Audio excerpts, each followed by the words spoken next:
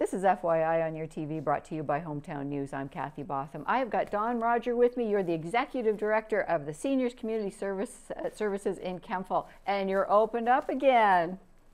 Yay! I know. First, I should say we're taping on March 8th. It's International Women's Day. Thank you for joining me, and I'd love to be able to share this day with women like you. Oh, thank you, Kathy. I feel the same. Thank you. Thank you. So March 7th, you opened your doors again. Yes, we went back to we returned to full capacity this week. We were open at 50% capacity a little bit earlier, but with the changing guidelines, we were really excited. We wanted to get the doors open as soon as possible, as soon as it was safe to do so. And yeah, we've had people in playing cards, diners club, lots of activity. So it's been really great. So what you do is you support the seniors in North Grenville area. That's right. Yeah. So we provide Meals on Wheels, transportation, robust programming around recreation and social, so that people becomes the hub of activity for them as they get older. And they can stay at home much longer.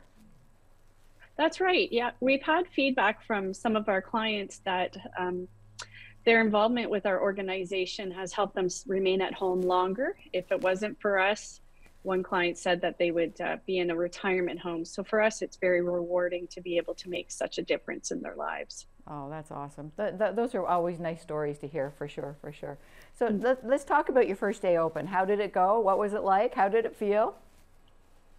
The excitement, you could feel the energy in the office. Our staff has been outstanding, just working through every changing restriction and pivoting is the key word for these past couple of years. We were very excited to open the doors and have people pre-register. They're wearing masks, we're sanitizing, we're following all the safety protocols, but it was really exciting. And to be honest, it was a relief, because we're not used to being closed, right? Our doors are always open Monday to Friday. It's very much been a drop-in center for 40 years. So the past couple of years, that was taken away from us. So we're really glad to be open. And when you say full capacity, how many people can come? So for our Diners Club, we're able to accommodate 20 diners at one time. Same with Euchre, we're operating at a maximum of about 20 in one main room. And it's been going great. It's just to walk by a room and see up to 20 people is like our new normal, right? Like you're staying here going, this is the first time in 2 years that I've seen that many people here. So it's pretty exciting. That in itself is so exciting, just to see that many people and to be able to be one of the 20. That's got to be amazing for the people that you support. Yeah, absolutely. To hear laughter and, getting caught up with a friend. One of our programs, Yak and Yarn, there's a bunch of ladies sitting there making beautiful blankets and hats and mitts, socks, and they're just chattering away, but it's a real connecting activity, right? Like you're sitting there and like just observing what's going on, and you see there's such a energy in the room. They're connecting, getting caught up. How's your family? How are things? So very much a lively place. And like we're talking about your center opening up too. So we're moving forward too. We're going to be talking about events coming up and fundraisers and that sort of thing too. So you're trying to get a fundraising committee going? Yes, we've had a fundraising committee in the past, and we're looking to have more members join us, just people that would like to add their ideas and interests to further the goals of the organization.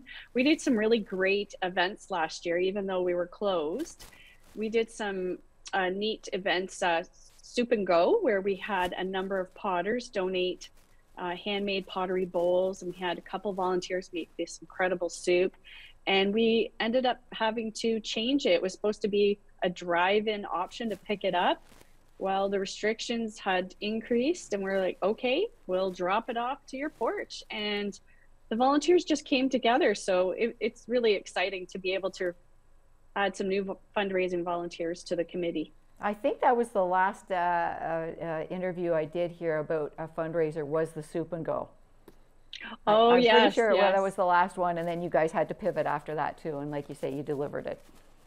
Yep, that's right. That's right. That's right. So can you talk about, I know when I look at your Facebook page, there's so many comments and joyous comments too about your porch chats. What are those? Well, those were they evolved from an inspiration that Jill Woodley, our marketing communication specialist, had to connect with clients on the porch of their own home in a safe place. Because how do you enhance the visibility of an organization when you're closed, right? And things are so different and you're not able to do fundraising. So she came up with that creative way of enhancing the way we get our message out. So connecting with people at their homes, outside, taking their photograph and telling their story and how they connected the difference that Seniors Community Services made to them. And that's what you did during the pandemic. So now you're open, but yeah, I needed to make mention of that because there were so many nice comments about your porch chat program that you were doing. Yeah. Now, oh yeah, it's been great. I wrote down here now the who, what, where of Senior Center Without Walls, SCUW. Yes. So that's a telephone-based program that was started as a result of COVID. It was a creative way that the program had been in existence, throughout Canada, but specifically in our area. It was brought to Seniors Community Services through a partnership with the Good Companions in Ottawa. And Jennifer Graham had spearheaded running the program, connecting seniors in their own homes by telephone to a program where there's trivia, there's Name That Tune, there's a variety of activities or even presentations. So it's really brought the programming to them instead of them having, the inability to attend something in person. Right. Okay. Awesome. Now you're looking for volunteers still? Always looking for volunteers. Yeah, definitely. We have a robust number of volunteers, but the needs are great, especially with our transportation program. There's always medical drives needed just due to the fact that seniors, they're not driving anymore. Maybe they've given up their car, and our volunteers are trained. They do a door-to-door drive, and it's very economical. So we always welcome volunteers for our transportation program, for fundraising committee work, and just here in the center. Yeah, absolutely.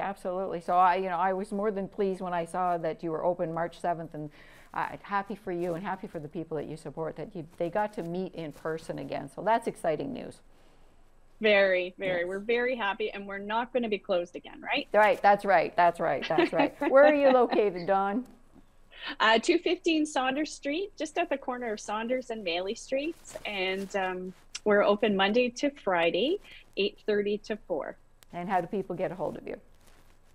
You can give us a call at 258-3203, or you can visit us online at www.seniorscs.ca.